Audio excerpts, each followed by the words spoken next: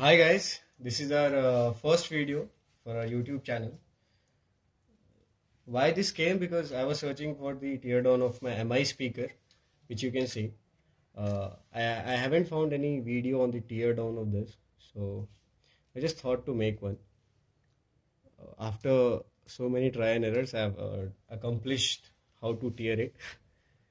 That is not the professional level, but yes, you can do it by the procedures. So I'll keep it short and simple. So this is MI5 Bluetooth speaker. As you can see, the model number is MDZ-15-DB. Okay, so I'll tell you that it's working condition.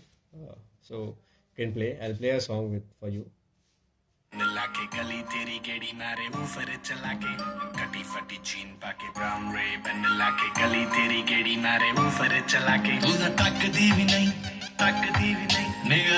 So you can see it's working, it's fully working.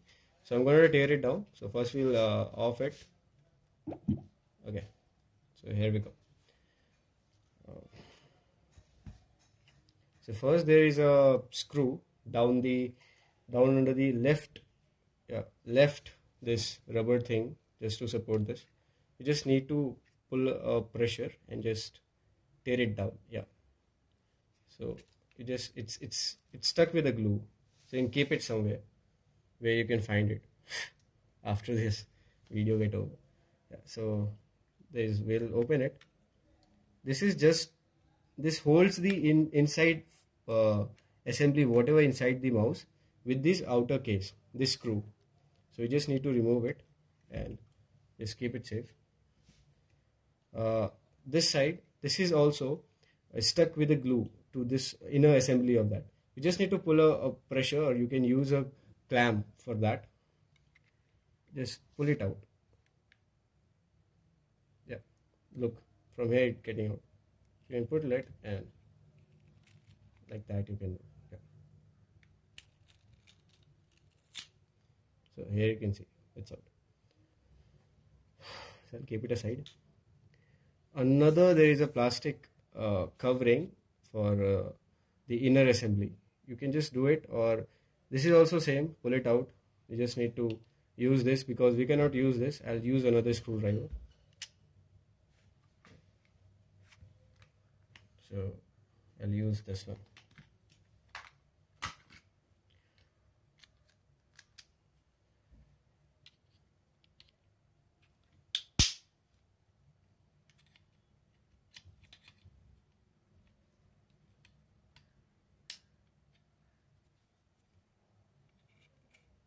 Yeah, as you can see, it just came out. You need to pull it off, but be careful. There are some clips which holds on with the inner assembly.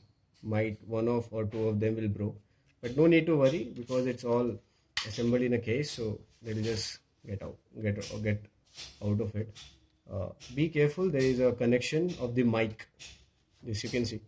There is connection of the mic to the inner assembly. You need to pull it out.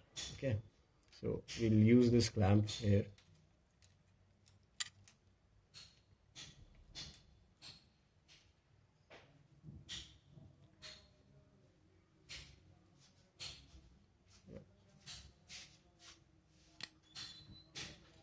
You just need to pull it out, and just by giving a bit of pressure to this side and holding the case, you can just take it out.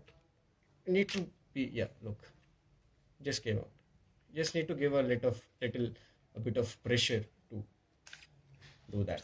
Okay. So here the inner assembly, stereo speakers left and right, and the subwoofers. This is the battery. This is the IC board, you can see, and these are all, I think, for the power capacitors. And what else?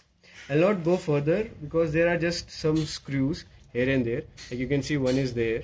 Okay, one is there, and one is there. So you can just pull it off, because you can see it's very simple design. And it's good. The speakers are good. I'll play it once again. You can see it. I'll just play it once again. See.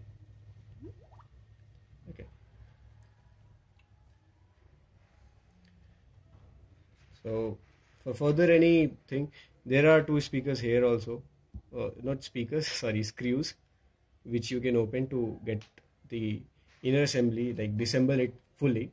But I'll not go to fully. There is one jack here, there, and just 4 or 5 screws, and you can just disassemble it fully. Yeah, you can play.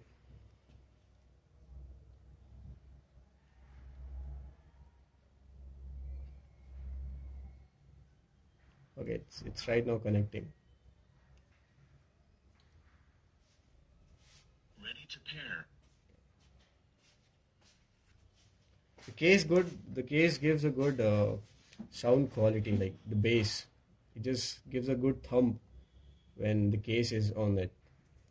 Without case, the thump is not that much good, but it will work. Sound is not that much effective. Connected. Yeah. The case give it a acoustic kind of feeling. You can play. Yeah. You can see the sound difference, right? Yeah.